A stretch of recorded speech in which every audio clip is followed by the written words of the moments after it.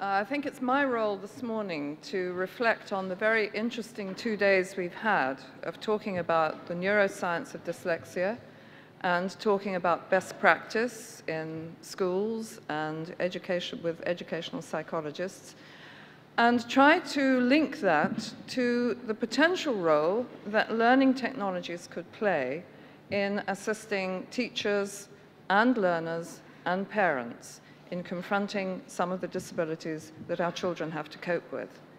I'm not going to confine the talk to dyslexia only, because my own experience has been more in the context of dyscalculia, a possibly related disability in the context of number.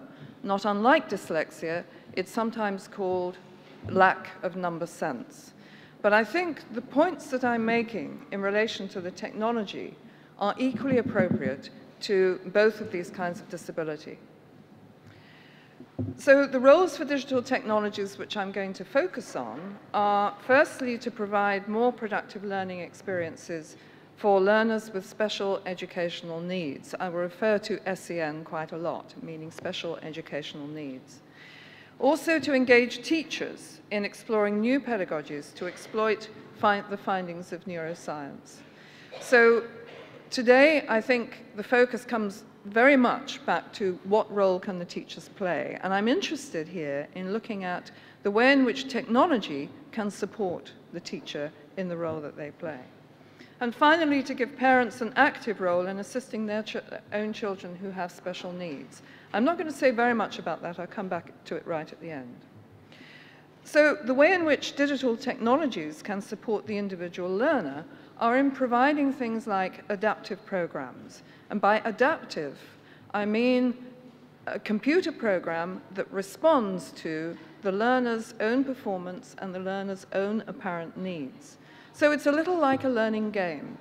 And it operates a little like the way that a very good teacher operates. They give a child a task to do, the child struggles, and so the teacher adjusts the nature of the task to make it a little easier to take them and scaffold them through more easy steps to the task they need to do. A program, an interactive computer program, can do much the same thing by looking at how fast a child responds, what kind of thing they do, whether it's accurate or whether they're struggling, and adjust the next task to them. That's what I mean by adaptive. Secondly, because we have interactive communications technologies, using these kinds of technologies, we can allow teachers to share the kinds of ideas that they have embedded in that technology program and improve on them and then share them back with the international community again. Or even use online discussion forums to share their own ideas, their own problems, the kinds of techniques they've experienced as being helpful for their own learners. Those can also be made available and discussed, because very often we find that special needs teachers are working very much in isolation. They may be the only teacher in their school who understands the needs of learners with special disabilities. So using the technology to enable those teachers to discuss more together can be very important. And finally, for parents, many parents in Western countries now have access online to broadband at home. That's not universal across the world by any means, but increasingly, mobile technologies are reaching even into countries where the technological infrastructure is really hardly there. But with mobile technologies, we can begin to glimpse a future where even there, it will be possible for people to become connected through the technology and thus bring parents more closely into the school environment. So those are the kinds of broad categories of contribution that learning technology can make. How does this connect up to the neuroscience? Well, if we look at the process of going from neuroscience to education, it's quite a complex process. And we begin with an inability recognized in a child or an adult to be able to deal with either reading or arithmetic. That is supposed by the neuroscientists to derive from a core deficit in the brain, in the way that our neural functioning operates. So an analysis of the brain network is what the brain scientists have told us, shows us that dyslexics, for example, have one kind of dyslexia is due to phonological problems, the phonological awareness problem that we've heard so much about over the past 2 days. For dyscalculics, it will be numerosity problems. Numerosity problems means you cannot recognize how many things there are in a small collection. For many of us, that's a very straightforward thing, and it would be impossible to imagine that you would have any difficulty recognizing there are 3 cups on the table. For dyscalculics, they would have to count them. That's the difference. So that tells us something about the way in which the brain network is operating, and that loop of scientific understanding is what we've been hearing about the last couple of days. But that should also be telling us something about pedagogic design. So this is where the teachers and the learning technologists in the bottom half of the diagram start doing their investigations around what kind of adaptive intervention program, therefore, we might offer. Try it out, find it doesn't work, revisit our pedagogic design. So we go around that loop of educational design and practice and testing and redesign. And that should then be feeding back into an understanding of, so what exactly does it take to help improve the capabilities of these learners? So we do need those iterative loops, both in the science and in the pedagogy, but we do need to join them up together in a communal, collaborative approach to understanding how best to help these learners. So coming to the neuroscience and the cognitive deficits, as we're aware, dyslexia can be a specific deficit in, for example, phonological awareness. So we look, therefore, for interventions in phonological awareness. How do we help those learners become aware of the way phonemes are made up, of how syllables are constructed within words, of how graphemes are constructed within syllables, of how phonemes relate to each other to make a syllable? And through those interventions, we look for improvements in performance. We should also be looking for changes in brain activity. So that's where the pedagogy would link up back to the way in which we understand how the brain is operating as a result of the learning. But the extent to which we've been able to tackle that problem is still in the relatively early stages, which is why I put a question mark there. Adaptive programs for dyslexics, the kind of thing that can be done here, and here I'm referring to the work of Bruce McCandless, who showed that if you have a series of syllables and you're trying to get learners to understand how those syllables are constructed, moving from sap to tap to top to stop to top to tot, you give the learner a constructed initial word like sat, and a number of letters which they can use to exchange with different parts of that word. You highlight the one that they've got to change in order to move to the next one. So in order to move to sap, I've got to focus on that T. So the learner knows they have to bring in a P. Now we've managed to do sap. Now the next one is tap. What do I need to focus on to look at that? The S. Bring in the T, and that's tap done. So the program is always trying to help the learner focus on the appropriate part of the word to transform it into the next word in the list. When we get to top, we can't give them any hint because it's an addition of a new letter, S, to make stop. Now to make top, we can highlight the S needs to be focused on, and they just need to take it away. To get tot, we focus on the P and change it to a T. So the child's attention is always being focused on that part of the sequence of letters that they need to look at to be able to change it. So sequences of letter changes were developed so that, when possible, attention is drawn to each position within a word form. And as McCandless reports, this kind of technique led to gains for all the participants in their study. And that kind of program, that adaptive program, helping the students see what they've got to focus on next and giving them the task of creating that change, is the kind of thing that the technology can support very well. So that's what we look for in capturing the pedagogy that McCandless and indeed other teachers have been using for a long time, and we've seen a number of examples of good pedagogy in the conference already. Some of that can be captured in the technology to support the learner as they're learning.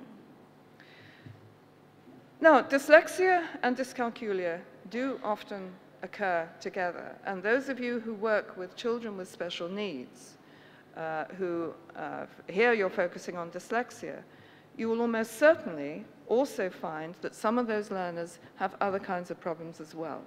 Sometimes it's called dysgraphia or dyspraxia.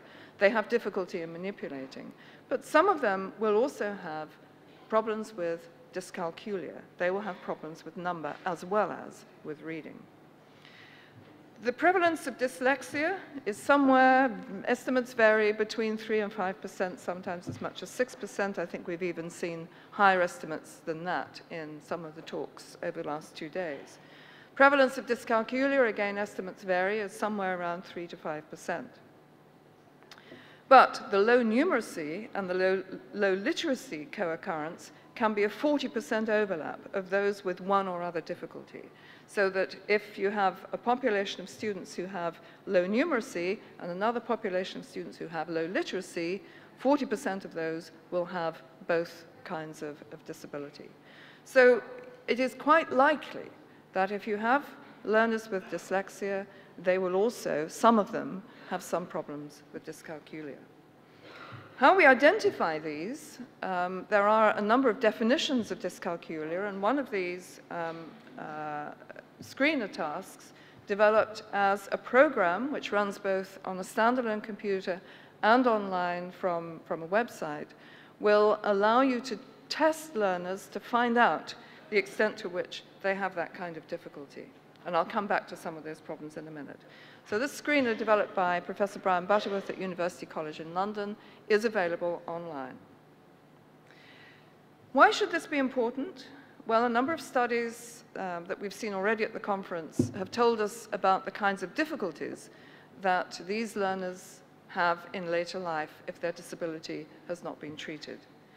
Some of the work done in my own institute, the Institute of Education in London, tells us what happens if these learners are left unsupported into adult life. The effects of dyslexia and dyscalculia, of low numeracy and low literacy on adult life are quite significant.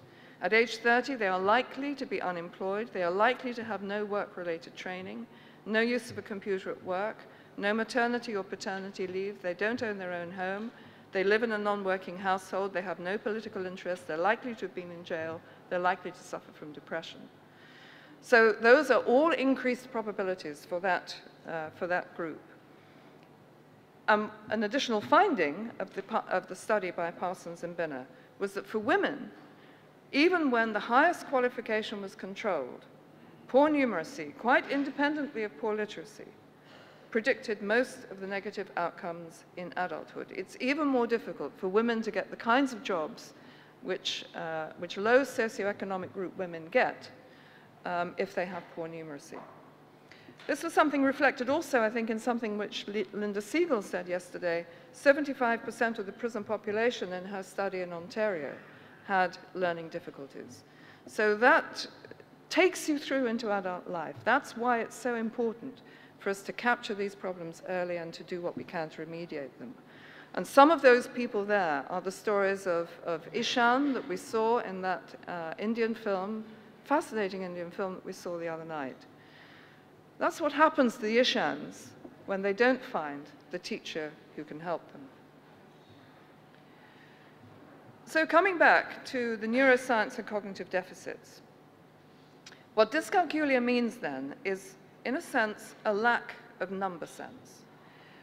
So what we look for, just as with dyslexia, is interventions on numerosity tasks which will lead to improvements in performance and perhaps also to changes in neural activity. But so far there has been far less work on dyscalculia than there has on dyslexia, so we're much further behind. We're at least 10 years behind in understanding exactly what the nature of the problem is and in understanding exactly what the nature of the remediation is. Let me try and give you an illustration of what happens for a child who is dyscalculic. In a task like this, where they're asked to place an 8 card in an array where they know where the 4 is and they know where the 9 is. And what they have to do is decide where on that list where in that sequence the 8 lies. Now, for most of us, it's not too difficult to see that that number of dots would probably fall fairly near where the 9 card is. But the dyscalculic counts in order to find where the 8 goes. It's not something they can see. They have to count. And in this case, she misses, and she has to start again, because the 9 didn't coincide with where the 9 card was. This time, the 4 coincides with the 4. She's counting up, 7, 8, 9. So now she knows where the 8 is, and now she can place the 8. So it's a very different kind of behavior. It's the problem of not being able to see that relationship between a group of 8 dots and a group of 9 dots. Always they have to check by counting. And in that case, in order to identify the 8 card, she wouldn't be able to see the pattern. She would have to count the number of dots. So they have no problem in counting sequences. They could recite the numbers 1 to 10 just as well as they could recite the alphabet. But they see it as being rather like the alphabet, just an arbitrary sequence of sounds. But making that relationship to the number of dots is what's very difficult for them. In progress at the moment is a twin study looking at evidence of dyscalculia, where there is a significant difference between numeracy tests and IQ tests for some 7% of the sample.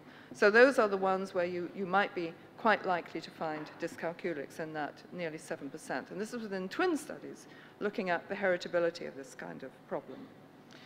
What they find is that dyscalculics are significantly worse on problems like dot enumeration, where you have a collection of dots and you have to say how many are there. Let me see if you've already had an interactive task in the conference previously. What I want you to do now is see if you can quickly say, in the next visual that I put up, how many are there in this collection of dots. Are you ready? Pretty good. Now, another kind of task which dyscalculics find very different. Which is the larger number? You ready? Yes, very good. And which is more, left or right? Yes.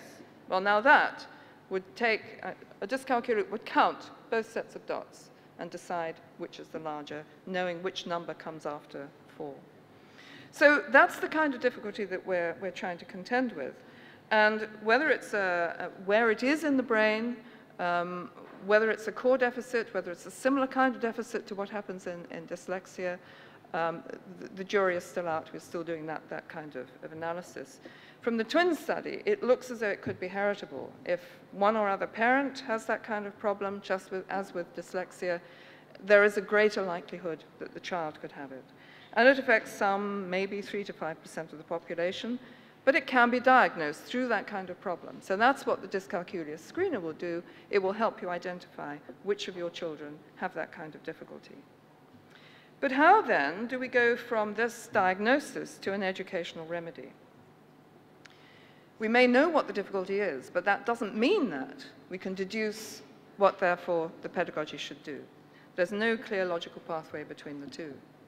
So what we're doing is trying to use established pedagogical principles, use ideas from the best practitioners, from the teachers who are working with these children every day and who understand what they need and have practiced using exercises, but using technology to capture and test the best ideas. So working across the disciplines, we begin with a brain analysis which says, we know that for dyscalculics there is, for example, reduced brain matter density here. That creates guidance for teachers to say, they have a problem with dot enumeration, rehearse those kinds of dot pattern recognition tasks. The teacher's practice focuses on learners learning how to construct those kinds of dot patterns, just as we saw with learners trying to construct syllable changes within the dyslexia practices. We create adaptive programs which give feedback to the learner on how well they've done, and I'll give an example of that in a minute. The program records how fast they react, how accurate they are, and adjusts the task to help them gradually learn to stop counting and recognize the dot pattern. And those programs are then made available on a website which enables the teachers to engage with how well these programs are doing, whether we could offer better ideas for their further development. So there should be a continuous process of interaction and iteration across all of those disciplines. Why is it important? Well, one of the studies shows us the kinds of difficulties that these learners experience in the classroom, which you will recognize from your work with dyslexics. The moderator in this interview session with focus groups with children in primary school says, how does it feel? How does it make people feel in a maths lesson when they lose track? The child says, horrible. Horrible? Why is that? I don't know. The child's friend says, he does know. Just a guess. You feel stupid. Another child says, it makes me feel left out sometimes. When I don't know something, I wish that I was like a clever person, and I blame it on myself. I would cry and wish that I was at home with my mum, and it would be, I won't have to do maths. These are incredibly difficult emotional traumas for these children to deal with. Being in a mainstream classroom, being taught along with other kids, feeling stupid, feeling left out, feeling desperate sometimes. Just the same for dyscalculics as it is for dyslexics in that kind of position. So we look to these teachers to give us ideas about what goes on within that one-to-one interaction that we can capture in an adaptive computer program. What the SEN teachers do is to work with a number of individual tasks to pair up the children, to get them talking about the mathematics, to manipulate special materials, to get the children to describe what they're doing, to get them to verbalize and articulate what's going on in the mathematics, and to use games as much as they can.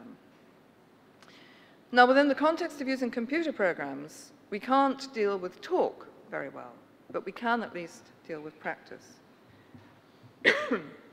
So the pedagogical principles we're basing some of these programs on refer back to the ideas of constructionism, which came from Simon Papert at MIT, who developed the Logo turtle, which some of you may have come across, which concretizes and externalizes geometrical ideas, making the children make a triangle or make geometrical objects and construct them themselves. And the whole point of constructionism is to make the task goal meaningful to the learner, to let them do something to try and achieve that goal, give feedback in relation to the goal, and then motivate their revisions and actions to improve their task on that goal. So that's the kind of thing that a computer program can be extremely good at. It's the kind of thing that good SEN teachers naturally do. But the teacher has to be there all the time. The teacher has to be helping the learner through each of those stages. So there is some success for special needs teachers. They've found the pedagogies that work with students, but they're limited, and they're local, and they're difficult to share with the thousands upon thousands of teachers all over the world who are finding students with the same kind of problem. So what we look to the technology for is to identify a clear task goal, as in a game, to give intrinsic feedback on actions. And intrinsic feedback means feedback which is related to the action you're making. So it's like trying to kick a goal through a goalpost. You kick, and you see that it goes to the left, too far to the left, so you think, okay, I need to kick further to the right. That's intrinsic. It's not somebody saying, you got it wrong, try again. It's not somebody saying, do it differently, hold your leg this way. It's, I can see what I have to do. That's the meaningfulness of that action. Learners can revise actions using their feedback, therefore. It's adaptive to learner performance because it can track how fast the learner is learning and adjust the next task to what they need. The learner can do it on their own, at their own pace. It can support repeated practice, which is exactly what they need, to do it over and over again and keep coming back to it. And we look for simple interfaces. Angela Fawcett the other day mentioned that with the problem of training dyslexic learners, they go away and it's when they come back, it's as if you'd never taught them anything. Because with a break in the teaching, the child remains unsupported and they revert to their previous knowledge. Heinz Wimmer yesterday said the same thing. After all that training over 3 weeks, it was a serious and persistent problem. Even after the training had been successful, they come back, they have a break, and they've lost it again. And that's a very common experience of teachers. What the technology could do is stay with the child, so the child can carry on over the weekend, over the summer vacation, and continue and practice that rehearsal. There is some numeracy software around to help these learners. A lot of it is much too busy and confusing, and dyscalculic learners get easily distracted. This, I'm giving a version of it because I don't want to show the exact program, because it would be rather unfair to that commercial enterprise to criticize their program in this way, but it's the kind of thing you very often see. So in this task, they say have to say how many dots. But you have two rows of numbers, one of which on the right-hand side is showing which task they're on. This is the third task in the sequence. The bottom numbers are the ones they have to click on and choose in order to answer the question. So the child will choose number 3, let's say, and what they see is their 3 against the 4. So it's a confusing interface. They're told the answer is 4, but what happens is that the answer is conflicting with the action that they've just made. They get extrinsic feedback just saying that it's wrong. It doesn't help them to see how it's wrong or why it's wrong, so it's not meaningful. So they're not having to change their action. They're not having to revise their action. They just try again. So it's very difficult with some of these software programs to see what we can do to really help the child who is having those kinds of problems. Another set of programs which was developed, especially for children who lack number sense, was developed actually here in Paris by Professor Standerhan and colleagues. And by the way, the references for all this are available in the PowerPoint, which will be available on the website. So you will have access to the papers that describe this work. And here they're trying to get students to rehearse exactly that relationship between understanding which is more, 4 or 5. And so they are helping them to rehearse their understanding and interpretation of those patterns, and then move them gradually on into interpreting those in the normal arithmetic expression of what 6 minus 4 equals 2 means in terms of how dots behave and how they move the dots around in order to get the arithmetic solution. So what they're trying to do with these adaptive programs is enhance the child's number sense, assist the links between the symbolic and the concrete so that that becomes meaningful, and conceptualize the arithmetic. And one of the things they found was that specific increases in performance on core number sense tasks for those students with that kind of program. What they haven't been able to find at this stage is whether that perseveres, whether they remember it. And again, if the child has their own access to the technology, they could keep rehearsing these kinds of things. An intervention study in progress now is looking at learners who are 8 or 9 years old and still having these kinds of problems, identified by teachers, comparing those with normal groups, and working, for example, on dot enumeration tasks and recognizing the relationship between numbers and digits. So just to give you an idea of these, it would take too much to actually run them properly, but this gives you a sense of what kind of thing they are. They have number patterns, digits and dot patterns, and they have to click on a yellow card and then click on the matching digit. As they work through, the program gradually adapts to giving them more and more cards to pair up, and as they get an answer right, then the cards move down to a pair, and they get progressively fewer that they have to match. So it gives them a lot of iterative practice at the relationship between the number of dots and the digit. In a different kind of program, they have to do this in more of a memory task, where they turn over 2 cards, and if they match, that's fine, and if they don't, they have to try again. Now they've found a matching pair, and so that is put away, and now they've only got to work with 4 of them. What they have to do in this case is to try to remember where the 4 pattern was, or remember where the 3 digit was in order to take the next go. So the kind of task which the teachers are using with students, which is now available on computer, is noting that memorization of dot patterns. An adaptive program that we're also using asks students to type in how many there are. Let's say they type in 5 for a pattern of 6, and they're shown this is the 5 pattern. So your input generates this pattern. Then it slowly counts down the correct pattern onto a number line. So they see the relationship between the pattern and why it should be 5 in relation to the number line. Then they do their pattern, count it down, 1, 2, 3, 4, 5, 6. Then they ask them to fix their line, either by adding 1 or taking 1 away. So they click on the take 1 away, and it removes that, and now we can see that I've made the pattern of 5 in relation to my number line. So they're able to repair what they've done. They're able to see the relationship between the two. So it shows the results of the learner's inputs, it shows the meaning of patterns in relation to the number line, and it tracks their accuracy and speed of response. So you can see that for a learner who is having some difficulty, their reaction time is quite low for numbers 1, 2, 3, 4, 5, up to about 4. There's quite a low response time down here. As they get to the higher numbers, their response time gets very high. So that's what the program can track. So it can say they need a lot more practice on 6, 7, and 8, so we'll rehearse those a lot more. And then eventually, they get reaction times which are all very low, no matter what the number is. Now, it's very hard for our pupils to get to that point. This is more like what a normal student would be able to do. But to get dyscalculic students down to that kind of performance is very difficult. So the learner model is interpreting how well the child is doing and reacting to it. That's what we look to the technology to do.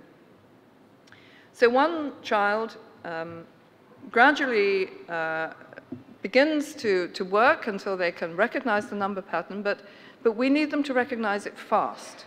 So the other thing the program does is to limit how long they can see it.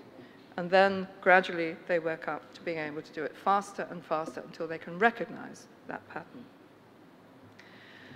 So what this means is that we have the opportunity for teachers in schools to be looking at how well these programs work with their students.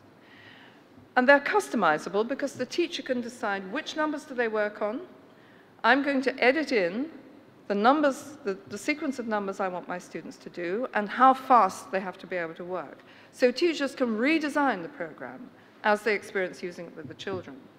And their pedagogic ideas can be captured digitally in the program, and not only that, but they can share it with other teachers. Submit it to the online website, and they're able then to discuss what they've done with their learners, what their experience is. And not only discuss with other teachers, but also feed the ideas back to the designers, because we don't necessarily know how best to work. The people who are working every day, year in, year out, with those learners understanding what they need are the teaching workforce. So it's their knowledge that we need to get back into the system. So the idea of using the technology to enable teachers to act as co-researchers is very important. That's our website. It's called Developing Number Sense. lownumeracy.ning.com. Please take a note of it. Please come and have a look. Join us on the website. Offer your comments. Download the programs. We will be delighted to hear from you, because then you will become co-researchers with us on looking at which are the tasks that really help these students. How long does it take them? How many do they need? Over what sort of period does it become helpful? And what more do you, as teachers, need? So to summarize then, I think the point of technology for special needs interventions is for the learners to offer that opportunity for unsupervised, repeated practice at home, on the bus going to and from school. Instead of playing a Nintendo game, to be playing a numeracy game, offering virtual environments that link the physical to the abstract in a way that we can't do in the real world. And for teachers, capturing their pedagogic ideas, enabling them to customize the task, to adapt it to what their learners need, and enabling teachers to share effective pedagogic practice. So in summary, adaptive programs provide more personalized practice for learners who need more time and attention. Both dyslexia and dyscalculia could benefit from digital interventions on special needs pedagogies and the neuroscientific indicators of likely need. And it's the teachers who are critical to building our knowledge of successful interventions. Technology, communications technology can link them to each other, and to the researchers, and to the designers. Thank you.